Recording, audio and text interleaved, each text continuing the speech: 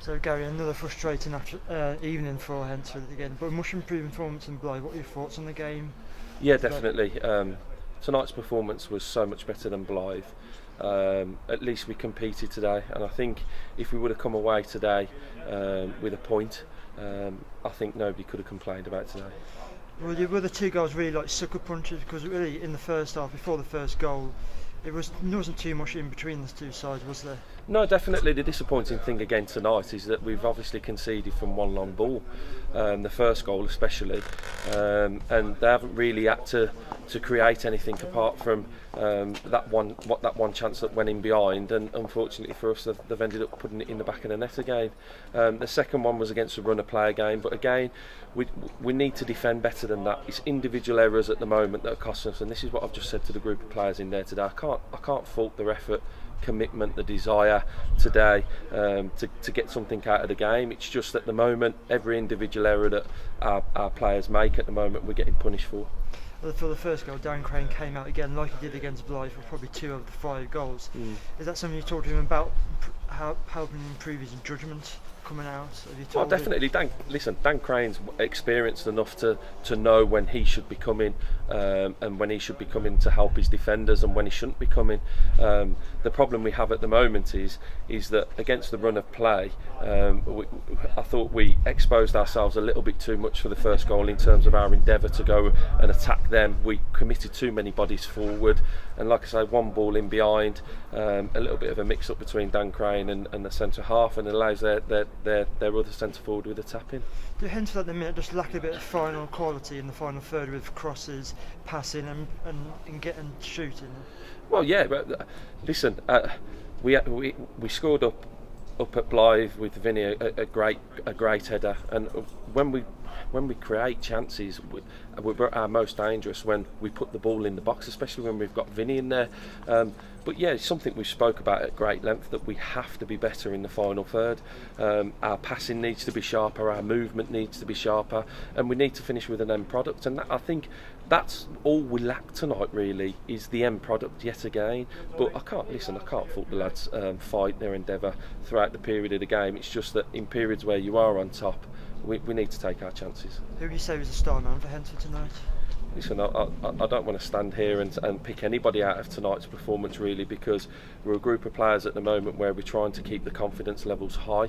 We're on a run of form at the moment that's not great, but like I say, every person that put a shirt on for us tonight, I think whoever was here watching can safely say that they give the all for Hednesford Town tonight. Let's just talk a bit about the Blythe game. Were Hednesford dealt football and lesson by Blythe? The passing, the movement, are just a bit better than a lot better than Hednesford? Well, certainly. Listen, but we knew Blythe's strengths, and that was Blythe attacking ability in their final third. They're very sharp, they're very lively, they don't stand still, and it caused us all sorts of problems all afternoon. But in periods of the game where we get ourselves back to 2-1, you're looking at then realistically for another period in there, 15-20 minutes, you just got to keep it nice and tight. But unfortunately the game was that stretched that Blythe was able to take advantage of that. And listen, Blythe have got quality players. They're the best attacking team that I've seen in this division so far, so let's not take anything away from the lads. We were bitterly disappointed with the result up there, and of course but Blythe are definitely one of the best teams in this league. Are Blythe something that Hednesford can aspire to in the future, do you believe? And maybe not for this season, but for the next season?